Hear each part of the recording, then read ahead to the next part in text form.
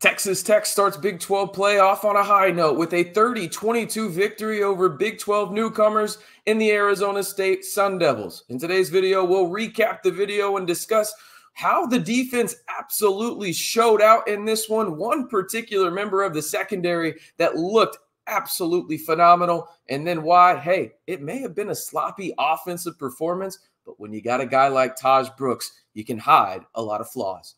Hey, how's it going, everybody? It's RC Maxfield here for the Back to 12 podcast. If you haven't already, be sure to like the video, hit that subscribe button, and turn on that notification bell for 100% free daily Texas Tech football and men's basketball updates all year long. This is the most interactive Texas Tech YouTube channel and, well, the largest independent Texas Tech YouTube channel. So if you want to join the Back to 12 squad, all you got to do is like the video, hit that subscribe button, and turn on that notification bell. All right, I told you guys we're interactive here. I want to hear from you guys. Go down to the pinned comment below and give me your one word to describe this Texas Tech 30-22 victory over the Arizona State Sun Devils. Was it perfect? No. Was it a win?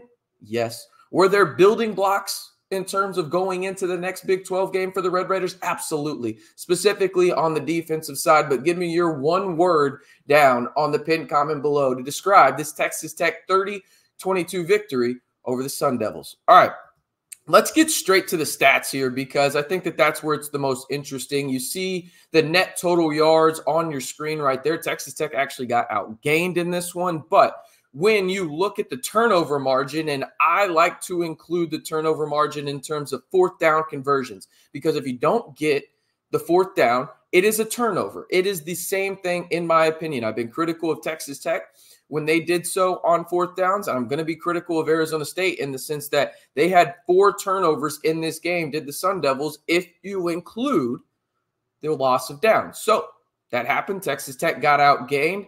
They look good, though, in the running department in terms of, was it the most efficient game that they had for the Red Raiders in terms of rushing the football? Absolutely not. But again, Taj Brooks hides a lot of flaws, and Cam Dickey had one of the most impressive runs I've seen by a true freshman in a situation where you were trying to milk the clock, right?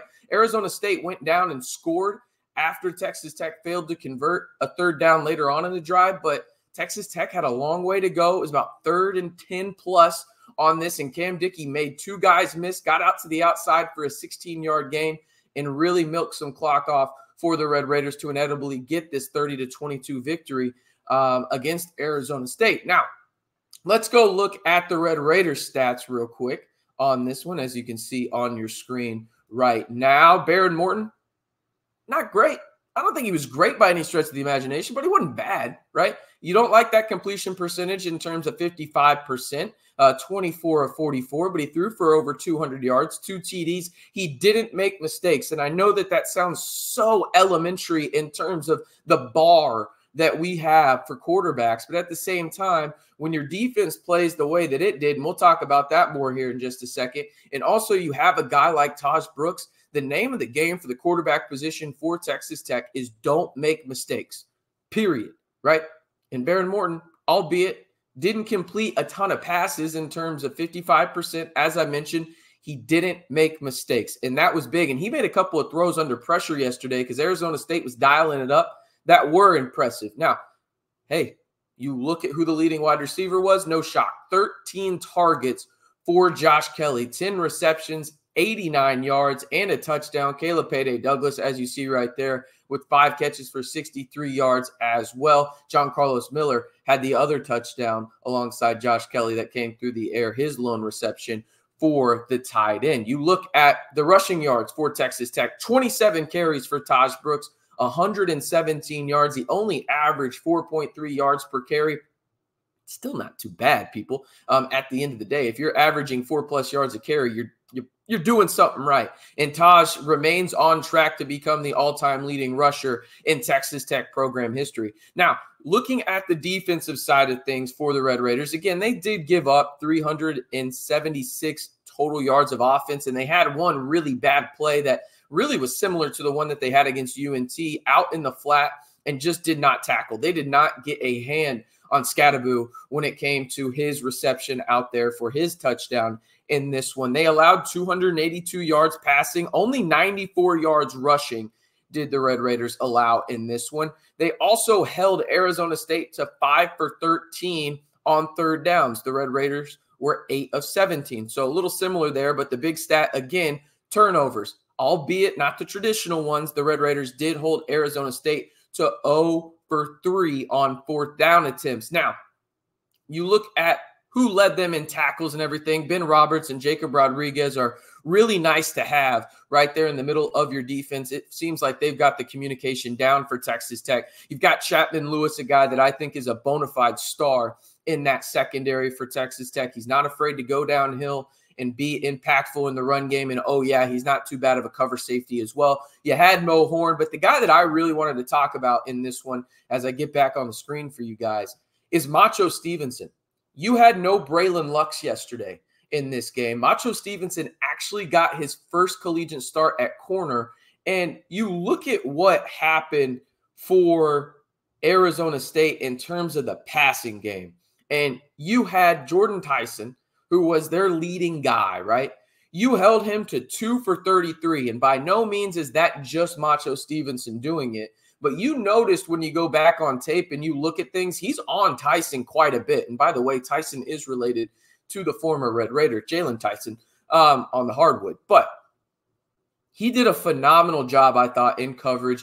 And the big thing that stood out to me in this one, because if I had one word to describe the Texas Tech offense, it would be sloppy. I thought they were kind of sloppy. They went out and got a 14-point lead, and then they kind of became lethargic almost in a way. Give some credit to the Arizona State defense. They were really dialing up pressure after they got down. But I thought Texas Tech kind of was stagnant a little bit and almost too reliant in terms of, hey, Taj, make something happen for us. That being said, they did enough in key moments to the Texas Tech offense. I want to talk more about how the defense, I thought, had a sensational game plan from the jump. We talked about it all week long in terms of what did Texas Tech defensively have to do to make Arizona State uncomfortable. Not the greatest offense in the world, right? They really had played Texas State. That was their big matchup so far down in San Marcos, and they won by 3 points, did the Sun Devils. But what had Texas Tech struggled with arguably the most in the Tim DeRuyter era when it came to the quarterback position? Running quarterback. Sam Leavitt, the starting quarterback for Arizona State, is a pretty damn mobile quarterback, okay? And we talked about it all week leading up to this game. If you could make Sam Leavitt a passer, your odds of winning exponentially increase. Hashtag Doge emoji to the moon, right? That's exactly what happened. And they made him a passer. He passed 38 times. He was 22 for 38, 282 yards, and 66 of that came on a broken play by Texas Tech. Still counts. It is what it is.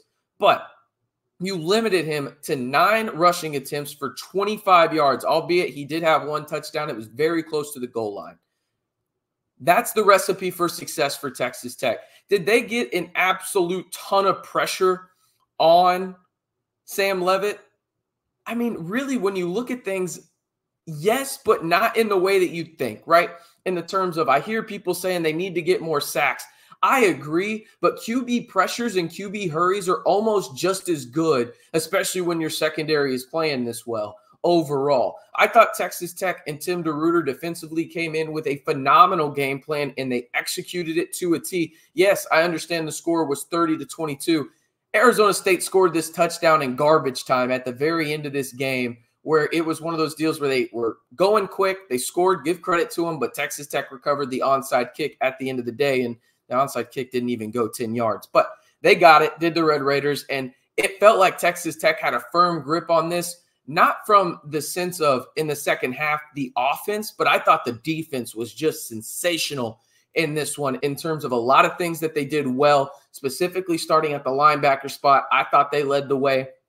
You had a guy like Chapman Lewis back there in the secondary, and then shout out to Macho Stevenson. Again, his first collegiate start, and I thought he looked really, really good as my light dies on me right here in the middle of the video. I guess that means it's time to wrap it up. You know, you get some cues sometimes. Just got to roll with the punches. But again, the Red Raiders win 30-22 in their Big 12 opener. They will move on to Cincinnati, a team that put it on the Houston Cougars up in Ohio in their Big 12 opener. A chance to go to 4-1 for the Red Raiders. Listen, I was bashing this team after the Washington State game. But if I told you they had a chance to be 4-1, potentially if they beat Cincinnati going into the Arizona matchup, I think a lot of you would have taken it. And again, not getting there in the traditional sense in terms of what we expected, but I like W's. I know you do too, and Texas Tech got one against Arizona State. One more time before we head out of here, give me your one word to describe this 30-22 victory for Texas Tech in their Big 12 opener against the Arizona State Sun Devils. Let me know down on the pinned comment below, and mine is just defense. I thought this was a defensive win after really all season where it felt like the offense was carrying you, or the offense was one of those situations where it's like, hey, the offense is doing a lot of the heavy lifting. You look at ACU, you look at what happened against UNT in some regards. Obviously, defensively, they were decent against Washington State, but Texas Tech offense really didn't do them any favors in terms of field position, right?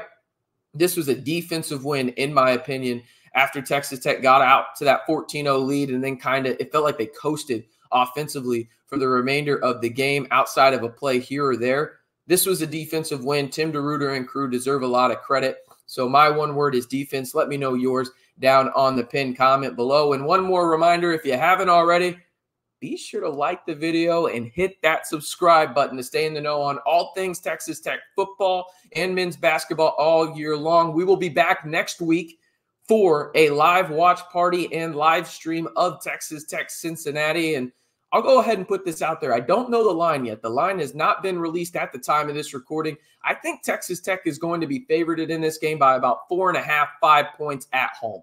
That's kind of where I think the range is for the Red Raiders to be favored over Cincinnati. But you celebrate this one if you're a Texas Tech fan. Weekends feel a lot better in the fall when the Red Raiders win football games. Again, like the video, hit that subscribe button, and turn on that notification bell to join the largest group of Texas Tech fans here on YouTube for 100% free daily content.